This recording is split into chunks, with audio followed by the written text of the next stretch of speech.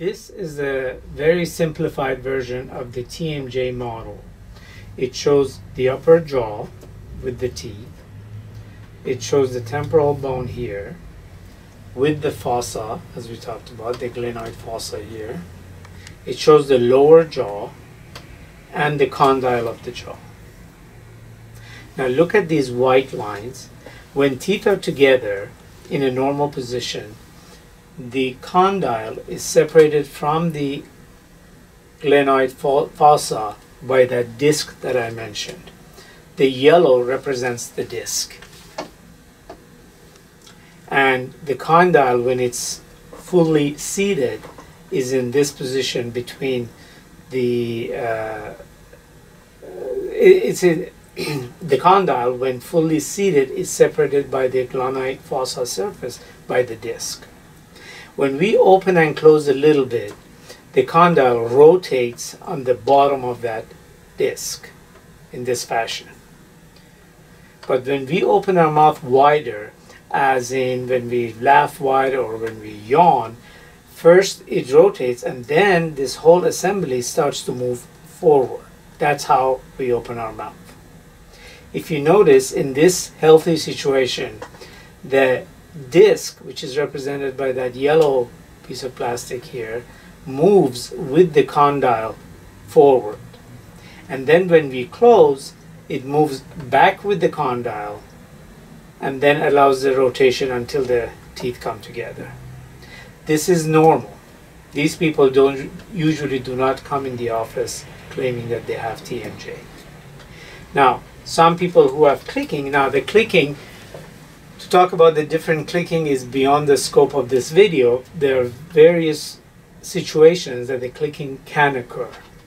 But invariably, the clicking is when this disc does not move along with the condyle smoothly. So either the disc will stay put, when you open and close a little bit, the disc is fine, but there is adhesion between the disc and the glenoid fossa, and when you open wider, this jaw will click over it and the disc doesn't come, and then as you close, it has to click back in and then close.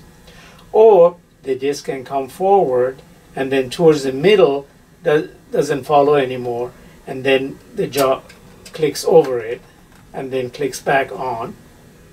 Or it comes forward and then it sticks here and then the jaw goes just back and the disc has to catch up with it. Now this is an oversimplified version of what is going on. In the body, this is a three-dimensional situation. The disc doesn't move back and forth. The disc comes forward and to the right, and any of those situations or a combination of them happens when people have some kind of TMJ problem and the disc does not follow the condyle smoothly as it should. So that's how clicking occurs.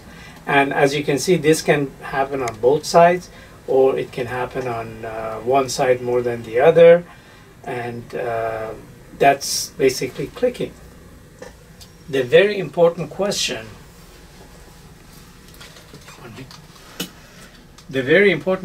is, does the clicking need to be treated? Now that's very important. The answer is absolutely not.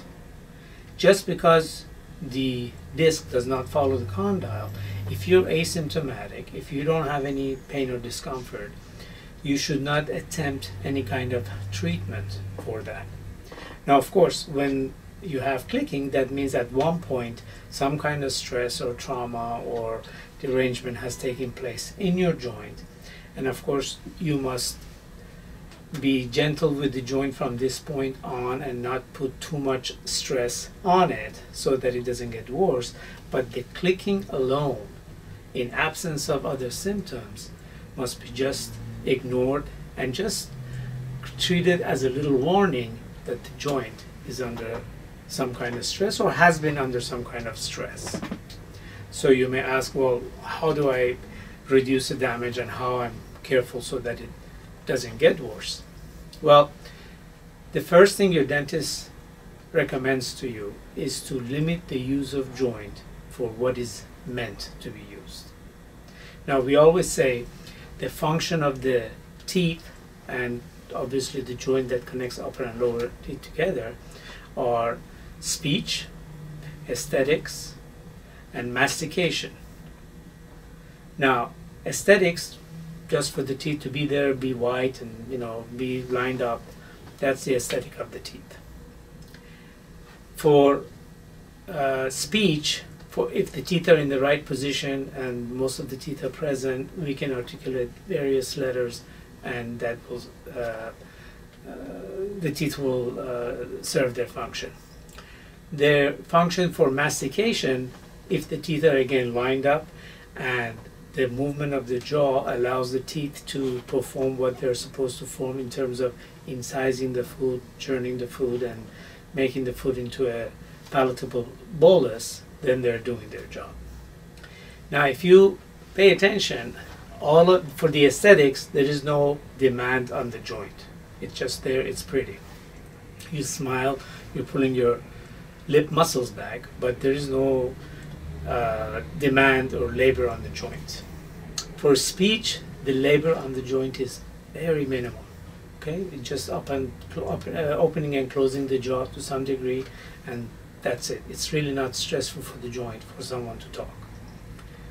Eating, it could be a little stressful, but if you're just using your teeth and joint for eating your food, you're talking about maybe 15 minutes in the morning, 15 minutes at night, half an hour for lunch, or the other way around. At the most, you will be chewing your food for an hour for most people. Now, busy people these days, they finish their meal in 3 minutes, 4 minutes, so we're talking 15 minutes tops for all the chewing they do. But let's say that you use your teeth for chewing for about an hour, and you're chewing food which is usually cooked and soft and doesn't really take that much force. Why I'm saying all this? Because if you use your teeth and joint only for chewing your food, you most likely will not have TMJ problem. You will not be putting too much stress in a normal individual on this joint. Now, the only condition that is very common, and you can definitely stress your joint and definitely put a lot of wear and tear on your joint, is when you grind your teeth. Now, most people know grinding is necessarily not good for the teeth, and during the day, if they find themselves grinding, they can part their teeth and not grind. It's the nocturnal grinding or bruxism that causes the most damage to the joint. You can be bruxing your teeth 20 minutes out of every 2 hours of sleep cycle, and for an 8-hour average sleep, that'll be like 3 hours. 3 hours of severe stress. Now remember, when you don't have the food in between the teeth, you don't have a goal for grinding your teeth. You grind those teeth as hard as those muscles let you.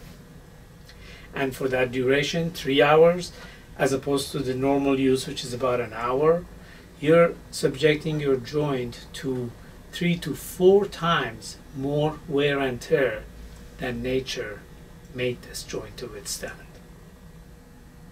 So, how do you damage your joint? By grinding your teeth.